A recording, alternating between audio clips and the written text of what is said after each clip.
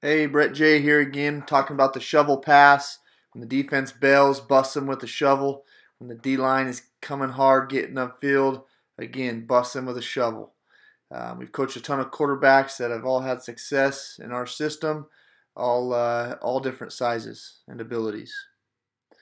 Our offense is compiled over 3 different schools for about 12 years. We've kind of come to this final piece. Last couple of years, we've led the conference in offense. We call it Ace 97 shovel, so it's based on our all goes, but the quarterback shovels to the back. We also fold the one technique. Here's the first rep. Quarterback gets his 3-step hitch, drop. Running back sells the C gap block, and then finds the one finds the fold on the one technique. Usually this is set up over the course of the game.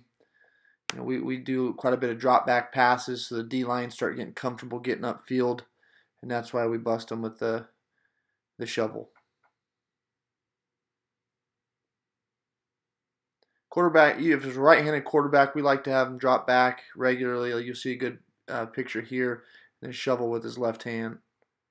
Usually when he gets his drop back and gets to his platform in the pocket, it gets those DNs coming hard upfield.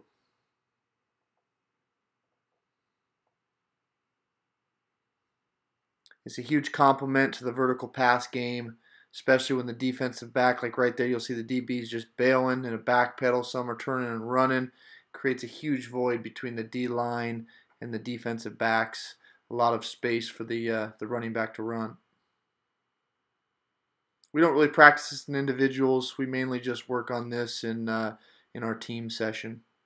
We try to run at least once a game, maybe twice if they're not catching on.